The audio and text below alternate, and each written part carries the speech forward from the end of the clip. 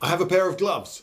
A pair of gloves that's quite a special pair of gloves. I'm bothering to show you these because these are the gloves that are going to go into the gauntlets on my suit of armour, and they are a new thing for me. They are a bespoke pair of gloves made by hand for me. I traced around my hand onto a piece of paper. I took various measurements, sent them to the glove makers, and they have put this together for me. They're made out of deer skin, they are unlined, and they are what a knight would have worn.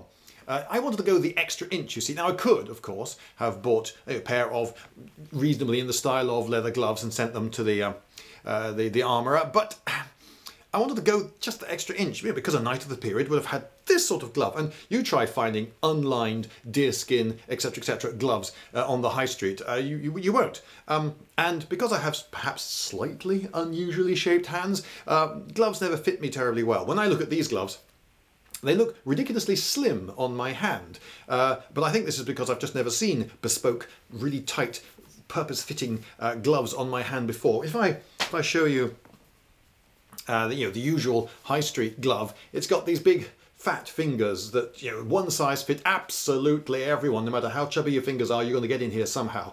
And though some of my fingers, like that one for instance, are rammed up against the end of the, there's a pocket of you see, the little finger's too long. I've got just a flabby bit of unused glove at the end there. And as I touch here, I'm touching a web of material that stretches between my thumb and my index finger. Whereas here, now, I'm touching me. I'm touching, the leather is on my thumb there, right the way into there and all the way up the side. These fit properly. I think an unusual thing about my hand is that measurement there between the knuckle and the inside of the thumb is perhaps longer than it is on most people. So I've never felt a pair of gloves like this on my hand before.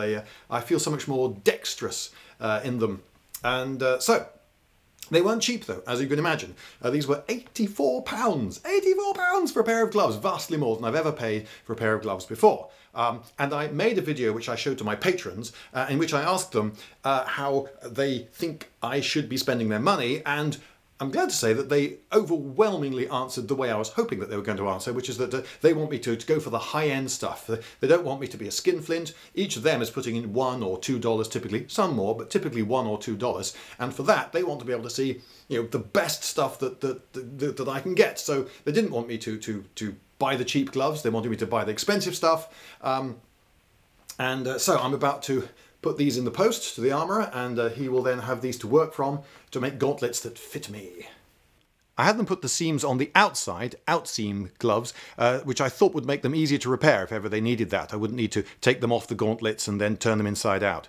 There is a problem with these gloves, and that is that they are just so nice. I may find it difficult to go back to ordinary, non-bespoke gloves. They smell really nice as well. Of course, that perhaps won't last forever, but new leather smells so nice. I know a couple of people who have actually taken jobs in leatherworking shops, so they claim, because they just wanted to work in an environment that smelt like that. Because, anyway, they're just,